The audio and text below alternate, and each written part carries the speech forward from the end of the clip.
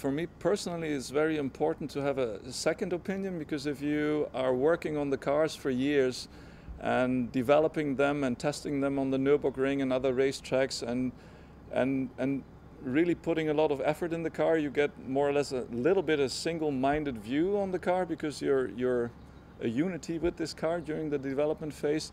And to have a second opinion from the outside, from a professional race driver, is really important, sometimes mind-opening.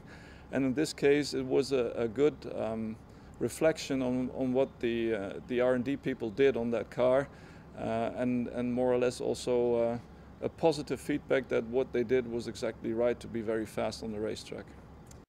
Well, for the DTM drivers, it was a big step, because they come from the race cars, the very light race cars, into an SUV. And of course, their first idea was, let's have a look if we can move these vehicles very fast on the track. They were not sure when they started, but when they got into the car and drove on the track, they were enthusiastic about the way the car behaves, the way the car handles, how easy it is to be very, very fast with these cars on the racetrack. And they have a very good feel for the vehicle dynamics and the way the vehicles can be moved, and it is just fun to watch them drive, and even more fun to drive with them. One of the most important things for me was that in this environmental, it was not possible to bring the car to a hot mode. And the car itself, from the cooling system, from the brakes, it's on the same way like the engine, and the performance of the car can be used so that we have a good balance of all the components of the car: gearbox, engine, drivetrain, brakes, suspension, and so on. And this is for me as well the most important thing, that you have a balance. The sum of all the components should be better than all the single components. Yeah, one of the main feedback I remember was Joey Hand, who told us just by coming out of the car, the engine pushes, it's unbelievable. And there were some other points, like the brake is amazing, there is no fading after a lot of laps here. The gearbox shifts very, very exactly, very precise.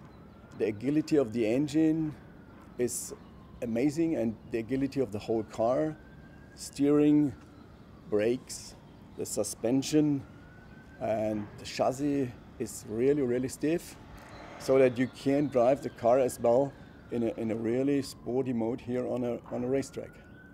It made me proud, because to see them smile when they had the first contact here on this racetrack with the car, and to see how easy they could handle with the car, and how many pleasure they had by driving these cars here in 20 curves of the Circuit of the Americas.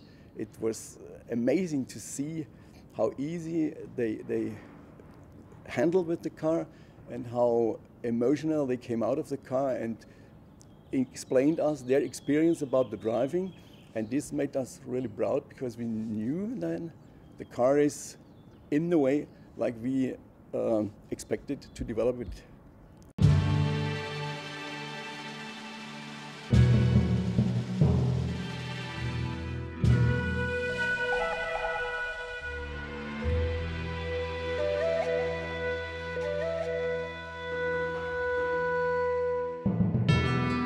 Eins, zwei, drei. Ah! He won at the rock, paper, scissors, and he got to drive the car first. But Timo and I, we caught up.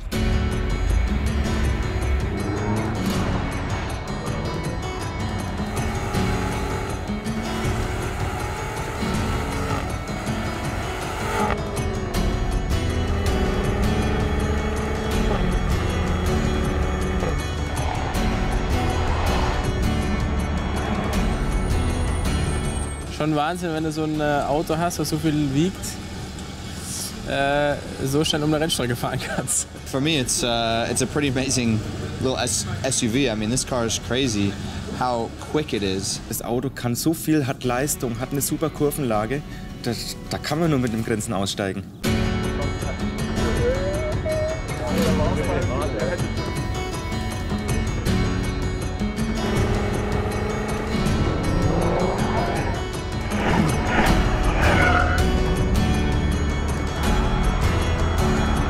I think what's impressive is how you guys have been able to always build the BMW feel into every BMW I've ever driven.